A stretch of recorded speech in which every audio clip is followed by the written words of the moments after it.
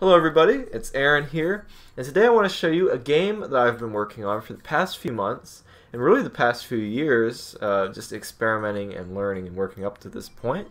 This is a 3D platformer, much in the style of the Super Mario games, which had a big impact on my childhood and the childhood of many others.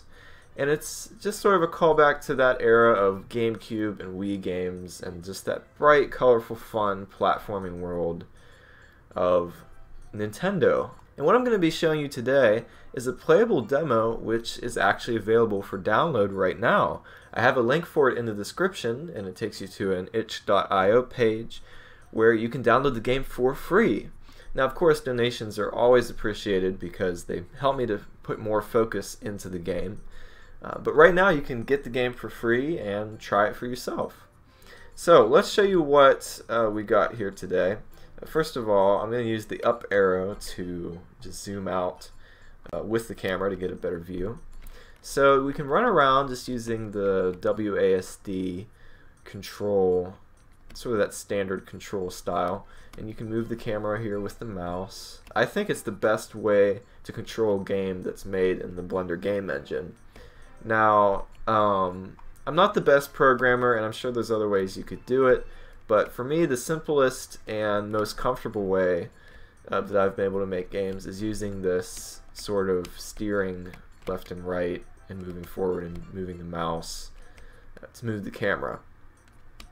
And if you press the space bar, you can jump. If you hold down the left shift button, you can do a long jump, which goes pretty far, which we'll take a look at exactly how far he can jump in just a bit.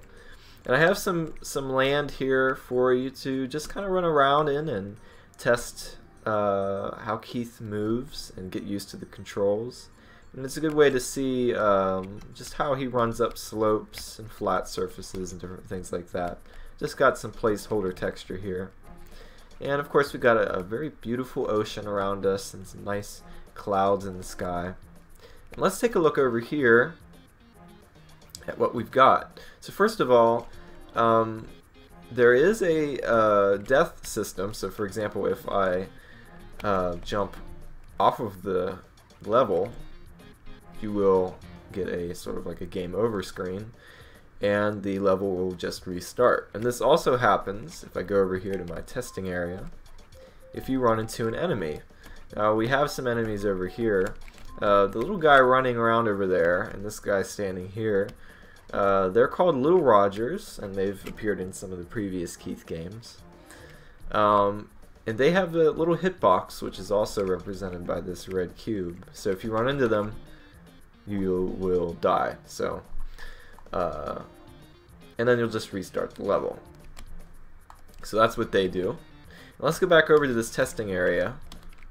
Now, these are some NPCs. We got this little chicken guy, we got Wyatt, Keith's brother, and we got Lord Boomstripe here, and we have Nigel, who doesn't have any animation right now. If we go over to Wyatt and we hit E, we can actually talk to Wyatt, and you can check out the text box system here. You just press S to continue through. So that's pretty cool. We can have characters talk to you. And this guy here, I am going to have some boss battle mechanics with him, but I still need to get some other things settled first before I experiment with that. Now, the actual world here, you notice that there's a grid. There's a grid on the floor and there's a grid here. And this is for me to measure the horizontal and vertical movement of Keith and how far he can jump and how far, or how high he can jump and how far he can long jump. It's just so that I can figure that out so that when I make levels I won't have to figure it out again. So these three blocks are just examples of how high you can jump. And this block way over here, that gap between the two, that's how far he can long jump, which is actually, I was really surprised by just how far he can go. So I'll demonstrate here. We'll zoom back out. We'll just run over to this, do a little jump, jump, long jump. Perfect. I'll zoom in again because I do want to take a look again at his animations that I did spend quite a while just fine-tuning them, and it's the most expression I've ever gotten out of Keith, and I really like how he just leans into his turns as he runs, and obviously just the little details with his eyes and his hat.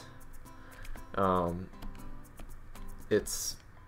really happy with how it turned out, especially compared to the previous games. He didn't have very much animation before, but he's never looked better now that we've got all of his upgrades. And just some specs about the game. It should run at 60 frames per second for you. Now it's not running that in this video because some of the frame rate's getting cut down because I had to record it. So, but it should run at 60 frames per second, and it has a resolution right now of 720p. And I did that because I want to make sure that it'll run okay on this laptop and on most laptops in general. But I might add some options so that you could maybe up the resolution. I'm not sure. It depends on if that will really be necessary, because I am just designing it based upon this resolution. And even if it's a little bit pixelated and maybe not at the highest resolution it could be, that's okay, because I am going for more of a retro feel for this. So I think that's about everything that I wanted to show today. And again, this is available for download. There's a link in the description for it. You'll just download a .zip file, and all you got to do is extract it and run the .exe application file to boot up the game. And so feel free to leave any feedback you have if the game's working for you.